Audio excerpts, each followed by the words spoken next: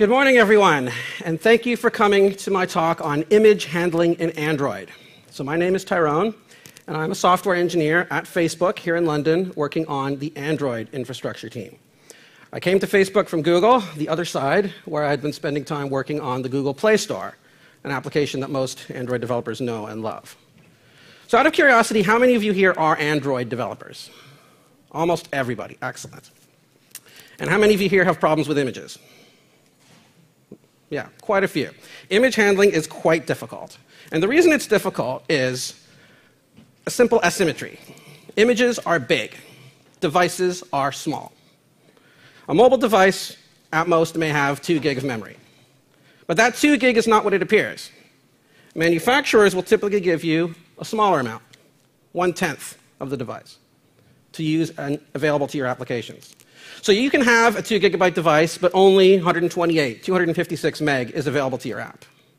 But we have lots of small, older devices out there.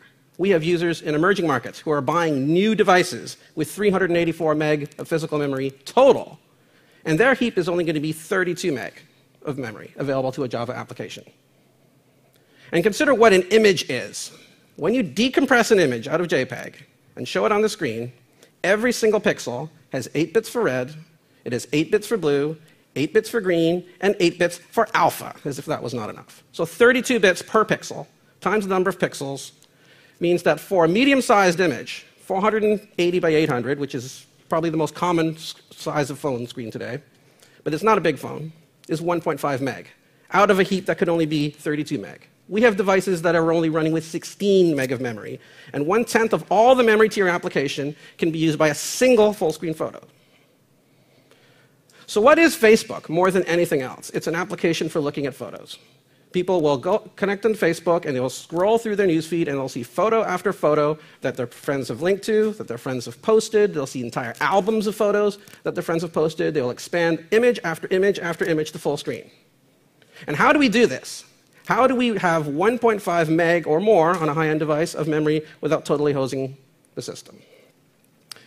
So to understand this, we have to see the problems are with garbage collection. Garbage collection is why most of us use Java. When you use a language that is garbage collected, you don't have to worry about memory, or so the theory goes. You just create your object, and when you stop referencing it, the garbage collector will magically swoop in and clean it up for you. And in the hotspot Java environment that you use on the servers, that's enough. That garbage collector is very well tuned. It has a young generation and an old generation and Edens and survivor spaces and Lord knows what else. And you don't have to worry too much about it affecting your performance. But on Android, you're using Dalvik. And Dalvik does things differently. There's a thread called the garbage collector concurrent thread that runs side by side with your application. And any time that you can't allocate enough memory, it will try to free up memory for you. And the more memory that it needs to free up, the slower your app will run, because that thread will take up more of the CPU. But it gets even better than that, because there are limits to what the concurrent garbage collector can do. If you are trying to allocate memory, and the concurrent GC cannot free it, then the VM will stop the world. Every single thread in your process halts while the garbage collector runs, including, of course, the UI thread. So suddenly you have a user who is scrolling through Facebook, looking for the next picture of a cat, and then it's not moving. What the hell are those bastards at Facebook doing? I want to see the cat. Because it is garbage collecting. And it can do this at any time. Basically, whenever you call the new operator, you could have a stop the world garbage collector. The more news you do, the more your app can potentially slow down. The bigger the new you're doing, and the biggest one of all is usually a bitmap, the more your app will slow down. And that's still not the worst case scenario.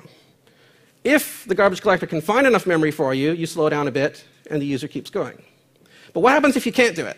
If there isn't enough memory? 1.5 meg is too much. You only have 32 meg. You've had your fill of cat photos today. You get this. So how many of you using Facebook and Android have seen this actual dialogue? Yeah, quite a few of you have. We spend a lot of time trying to fix these. And a word of advice, if you do see it, please press the button on the left, report. It really makes my job a lot easier if you do that. And for people who have pressed report, a very common source of these errors is this guy, java.lang.out-of-memory error. At that point, we say, oh, forget the rest of the stack trace. It's just we have run out of memory. And the thing is we have not done anything wrong. In the server, if you're getting an out-of-memory error, it means that your app has a bug that is leaking memory. But you can be doing everything right on Android. You are freeing memory as soon as you're done with it. You're not showing any more than you have, and you still get these things. It's because the memory requirements are just so large. So how can we get around this? So we have to talk about the heap. On server-side Java, you allocate memory from the heap, and there's only really one heap. It's only one computer, after all. Not so on Android. Android decides to have not one, not even two, it decides to have 3 heaps. The first one is called the Dalvik heap. This is the heap most of you would use. When you call new in Java, it allocates from the Dalvik heap.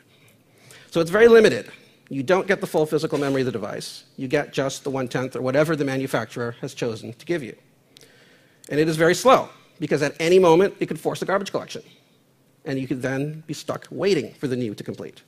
But it is safe in that you have a garbage collector. If you forget to free memory, it will be eventually freed. You don't have to worry about memory leaks as much. You still can have memory leaks, but they're very subtle and relatively uncommon. In contrast to that is the native heap. So the native heap is not available directly to a Java developer. You have to write your code in C++ using the native development kit. There is no native heap limit. Physical memory of the device is at your disposal. You can allocate as much memory as you could possibly want. It is very fast because there's no garbage collector running.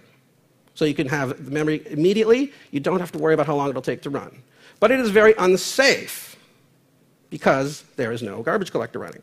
If you forget to free the memory, then you will eat up all the native memory on the device, and Android will get mad at you, and it will terminate your process. You don't even get that dialog that I showed you earlier. How many of you have been using an Android app, and you're doing something and suddenly just disappears, and you're back on the home screen? Ever seen that? That's quite probably a native memory crash. We don't even get a crash report on the server. Nothing happens. You don't even know that your users have crashed. They just do. And if it hasn't crashed, what it can do before it does so is it will not just slow down your process, but even when you background it, it'll slow every process on the machine. The entire system will slow down. The kernel will not be able to get enough memory. Really, really bad things happen if you abuse the native heap. And the third heap, Google gave it a very clever name. They called it the other heap. It's actually a miscellaneous collection of heaps. There's 16 of them. The details are not really all that important. The point is that they behave much the same way as the native heap. They have the same dangers and the same advantages, but you can only get to them from certain system calls. There's one in particular that I'm going to talk about later. So what is it that we do with images? Well, when you think about it, when you're scrolling through Facebook, either looking at messages or scrolling through your news feed or looking at somebody's timeline, all these images come down off the network. But we don't want to fetch them from the network from scratch every single damn time. That would be silly. If the user scrolls back up again, you don't want to do another network fetch. Networks can be really, really slow and unreliable. These are cell phones, after all. So what do? We put them in a cache. We put everything in a cache. Every single image you download from Facebook is stored locally on your machine. We do have an upper limit, of course, because we don't want to take up too much space. But we cache everything. And in addition to that, we have a second level of cache, a cache that lives directly in memory.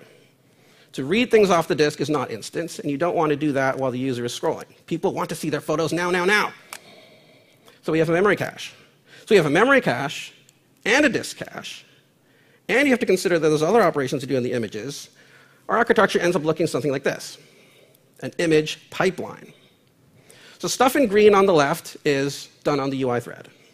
When you first ask for an image, it checks right away. Do I have it in memory cache? If it does, it responds. If not, hand it off to a disk cache thread, which will read it from disk. If it's not there, hand it off to another thread. Every blue box is done in a separate thread, which will download it off the network in WebP form. On older devices that don't support WebP, we have to transform that, or transcode it, back into JPEG. We then have to do 2 things in parallel. We write it out to disk, and the arrow going to the left, we decode it. And then 2 more things in parallel. 1, we send it back to the user so he can see the image. And in the second, we write it to the memory cache so that if they want to see it again shortly after, they can. So all this is a complicated process. And on every single one of these arrows, pretty much, there's an allocation. When you're reading stuff from network, it goes into memory. When you're reading stuff from disk, it goes into memory. You're passing memory back and forth. These are mostly compressed data, so this is in the order of kilobytes rather than megabytes, but still a lot. And any one of these could cause a new, which could cause a GC, or an which is a bad thing. You don't want to do that. So what can we do differently? why don't we use the native heap? But I just said earlier, you can't use the native heap from Java code. Not directly, but how many of you have used the Java native interface? OK. So this won't look completely alien. You can write a code in that dreaded language, C++. On the first line, you can see copy to native, just passing in the Java environment, the class, and a Java byte array. You then get the length of that, and you allocate a native object of the same size. And then you use this method called getByteArrayRegion, which will copy from the Java heap into the native heap. And then you simply take that C++ pointer and cast it to an integer, so Java can understand it and send it right back up. So suddenly, I've taken my memory that was in a Java byte array, and I've put it into a native byte array, and I have a reference to it that Java code can use. And I can easily write a method that does the reverse, that takes the C++ pointer and copies it right back out again. So when I need to keep these images around for a long time, such as in a cache, I can just do so in the native heap, and I don't have to eat up a lot of my Java memory. You could write something like this, a stream. So this is simply a sample code that extends the output stream, an ordinary Java output stream. And when you're given a Java byte array to write, you simply copy it to native. In this case, I keep a map of the C++ pointers and the length of each object that they reference. But sometimes you might not need that. You might want to use a standard length and just keep a list of those. It doesn't matter.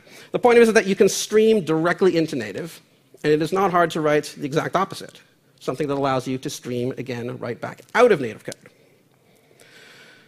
So this seems to solve a lot of problems. I can keep a fixed size array of memory. I can simply decode everything from that. I can download images into that. And if I keep it the same size, if I keep it a pool and keep overwriting it as new images come in from the network, or as I'm reading and writing to disk, then I don't need to worry about leaking memory because I'm going to reuse the same memory over and over again. So suddenly I'm not calling the Java new operator as much. I'm having a less probability of crashing, and everything should be a lot smoother. But there are limits to this, of course. And the limits have to do with bitmaps. So everything in displaying an image in Android revolves around a bitmap. And bitmaps are a Java class. They look like that. They're a final class, so you can't override them and subclass them and implement your own behavior. And behind the covers, there is an int in them. And that int is actually a C++ pointer. It is put there by the system when you decode it. The code to do that looks like this. So this function below is actually from the Android system code. There's a function called createBitmap, and it takes as an argument a C++ object called skBitmap. So skBitmap comes from the Ski library, an open source library that was developed by Google to process 2D images. It's used in Android to render images. It's also used in Google Chrome for the same purpose. So we allocate an object, and we just cast it back to an integer and call the bitmap constructor with that int. So it seems that both the Google system libraries and our application code are thinking along the same lines. The bitmap lives in native memory. It doesn't have to live in Dalvik memory. So we shouldn't be having any problems. And when Android first came out, this is exactly how bitmaps were implemented. They lived on the native heap. And starting in Android 3.0, which shipped in 2011, Google stopped doing this. They actually changed this function so that the C++ memory was actually allocated on a special Java heap, so it counts as part of your Dalvik allocation. So why would they do that? Why would they possibly take something that was really big out of the native heap and put it into the Dalvik heap? And the reason why is that people were abusing it. If you leave it in the native heap, the bitmap looks like it is just one integer long, 32 bits. So the garbage collector doesn't think it's under any memory pressure. So it doesn't garbage collect an abandoned bitmap. And they just sit there, filling up until you run out of int space. But by the time you've done that, your native heap has long since filled up. And this was happening randomly all over older Android applications. The system would just crash randomly for no particular reason. It was because bitmaps were filling things up. So Google engineers looked at this and decided we can't let them do this. Java programmers need to get garbage collection called as soon as they're actually using up memory. So we're going to keep our implementation in C++, but we're going to allocate the memory on the Java heap. So this is a disaster for a company like Facebook. We're going to just not be able to cope with the number of images. So they left us one escape hatch, and that's a special piece of memory called ashmem. How many of you have heard of ashmem before? Oh, one person has. OK. So this is a fairly obscure piece of Android. It's actually part of the Linux kernel that ships with Android. It was an extension added by Google. It actually stands for Anonymous Shared Memory, and the intent of it was to share memory with other processes. At Facebook, we don't use it for that purpose. We don't really want to share our memory with other processes. That's bad. So we simply don't release it there. ashmem does not use the standard malloc and free operations that you usually deal with in memory. It has its own system calls: create, pin, and unpin. So create tells the kernel, put this memory into ashmem. Pin tells the kernel, I am using this memory, do not free it. And as long as you have the memory pinned, it does not get freed. It cannot get freed. And when you unpin it, that doesn't free the memory either. That says to the kernel, I can free it. You can free it if you want to, but you don't have to. So what the kernel does is it runs in a cycle. If it needs memory, and only if it needs memory, it goes looking for ashmem that is unpinned and frees that memory, and only that memory. So think about how this could be used for images. You have memory that is lazy freed. So you could, for instance, decode a bitmap into that memory. When you're drawing it, you could pin it. And as long as it's shown on the screen, it cannot be freed, because it is pinned. And as soon as it scrolls off screen, you can unpin it. And then it will be freed only if you need to. So if you scroll back and the memory hasn't been freed, kaboom. It's almost like a cache. Your data is still there waiting for you. So this seems to solve our problem, doesn't it? It means our memory is not in the Dalvik heap. It's in the ashmem heap. It is freed by the system when we need it to be freed, but only then. And yet we don't have to constantly re-decode and decode again, because the memory is still there unless it's actually been purged. So what is the one flaw with this architecture? Yeah, we didn't see it either. And we used to wonder, why are we having these problems? Every so often, people would scroll and they would stutter. And we'd see these stuttering. You don't get a nice, smooth scrolling. And our colleagues in the iOS team would say, oh, you guys on Android suck. Look how smooth scrolling is on iOS. And we looked at it, and yes, smoothing on iOS is way faster on Facebook than it is on Android. Finally, we had a conversation with Google about this. He said, what is the problem? And they said, purgeable bitmaps? Are you still using purgeable bitmaps? That code is like 3 years old. Nobody's touched that. So our jaws collectively hit the floor. And this is how you'd actually use a purgeable bitmapping code. And then they added this paragraph to the Android developer documentation in November of 2013. We're pretty sure they added this because of the conversation they had with us. They said, oh, that inpurgeable thing that was supposed to solve your problems, don't use it. So the reason is this: the decode happens when you draw the bitmap, which means you are decoding on the UI thread. The UI thread is not supposed to do anything IO intensive. It is not supposed to do anything CPU intensive. It is supposed to respond to user events and nothing more. And when it is busy decoding, it means the user can't press a button, the user can't scroll, the user can't swipe, the user can't do a lot of things, and the user gets very upset at that. So that is the problem. Decoding is happening in the wrong place. And they didn't realize this when they built it. And if you're not doing a lot of decoding, it doesn't matter. But Facebook does a ton of decoding. We are using purgeable bitmaps. Instagram is using purgeable bitmaps. Facebook Messenger uses purgeable bitmaps. And if you've ever seen it stutter when you're trying to scroll or pause or inexplicably not operate the way you think it should, it's probably because of purgeable bitmaps. So Google says at the bottom, use the in-bitmap flag again. What does in-bitmap look like? Like this. When you're decoding a bitmap, you use the class bitmap factory. You simply specify an option in bitmap, and you pass in a bitmap that already exists. So the decode goes into an existing set of memory.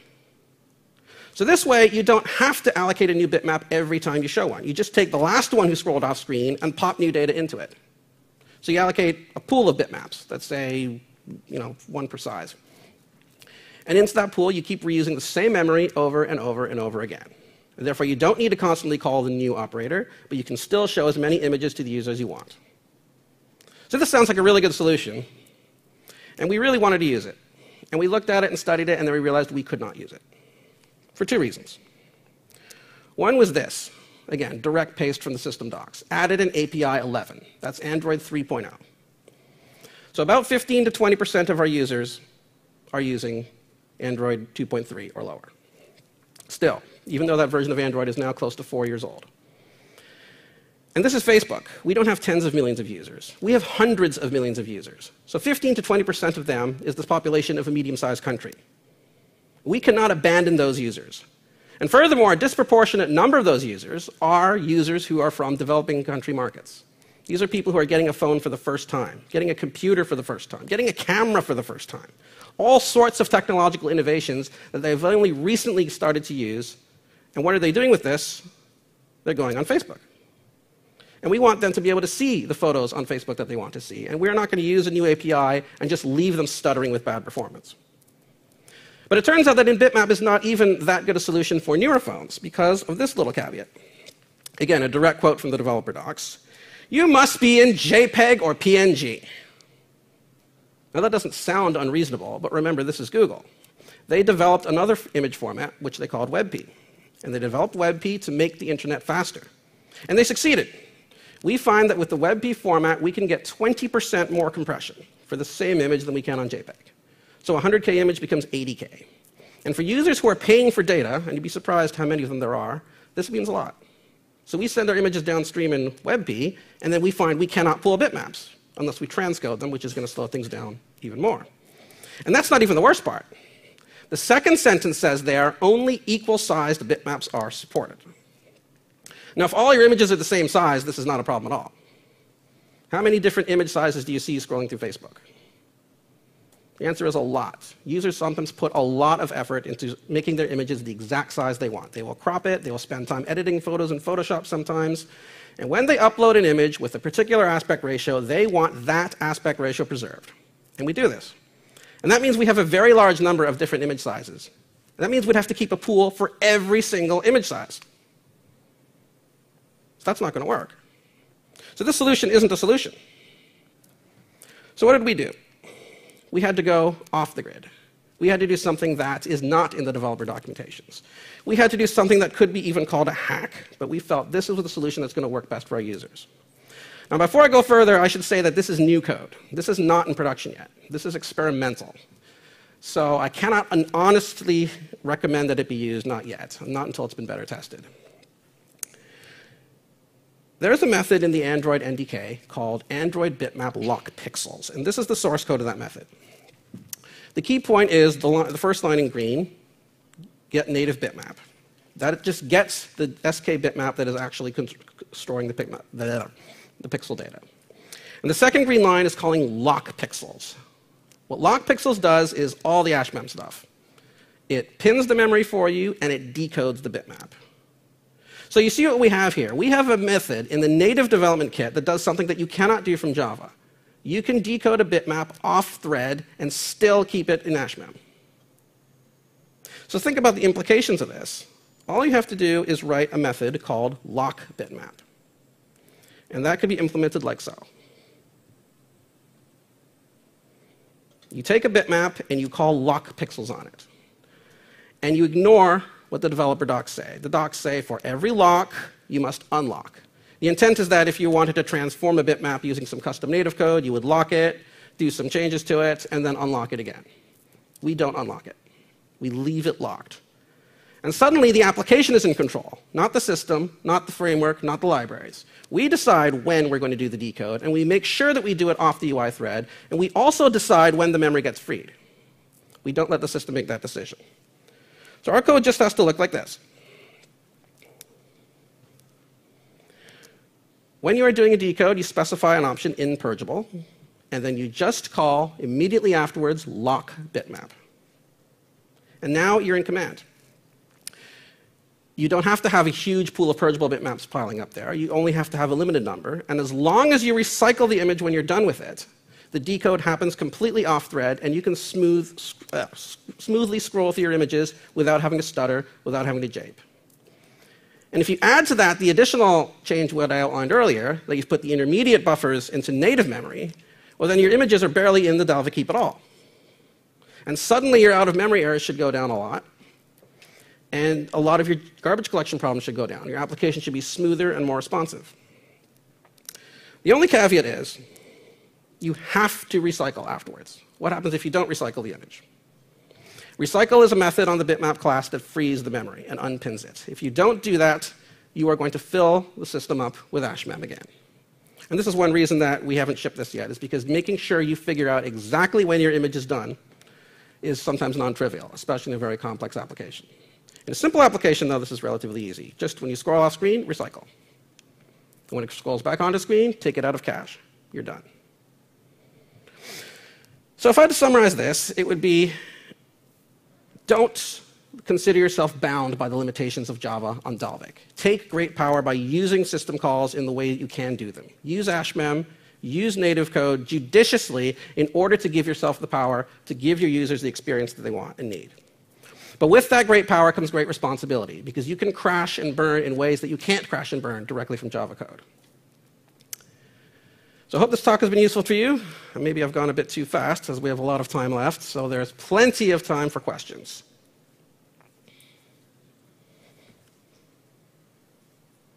Yes? Are there any plans, like down the line, of course, when it's been thoroughly tested and being into production ready, to release some sort of library that other people can use? That sort of, Yes, actually, the question was, would we plan to release a library that other applications could use? We very much would like to do that. The hard part of doing that in a large application is disentangling it from the rest of our code, which is actually harder than releasing the product directly. I can't give you a date on that. That's still several months out, but as soon as you have an announcement to make, we will make one on that front. Yes? So you mentioned you can't use, or you want to avoid using newer APIs that will lock out users on older devices. Do you have anything conditional to say, hey, if I am running on a newer device, I'll use this the native methods and built-in stuff in API level? Yeah. So the question was, could we use conditional code to have the newer platforms take advantage of the newer APIs? The trouble is that the problems we're trying to solve happen most frequently on the older platforms. So if we simply don't solve the problems there and solve them for the newer platforms that don't have them as much, that's not really what we want to do. So we want to fix the older platforms as long as people are still using them. Sure, I understand that, but I'm just wondering whether you do have, if you have a newer device, use newer code, but continue with your fix on the older one. The thing of it is we don't think that the standard solution is better even on the newest platform. Even on KitKat, when you're still pooling memory and you're still taking advantage of the lack of a size limit, you're still in the Dalvik heap. And that's not as good as putting things in ashmem. So if there was a truly better solution, and it's possible that one may emerge in future versions of Android, they're going to have a different runtime engine, ART it's called, and that may provide a solution that Dalvik doesn't have, but we would consider that once it gets released.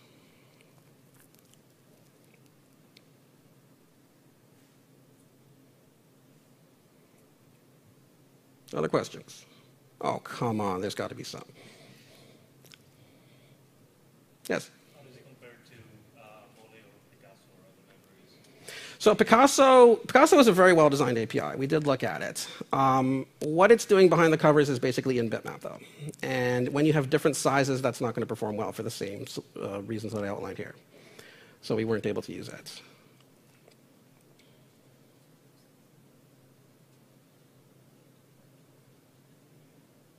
Okay, thank you all for coming, and enjoy the rest of the day.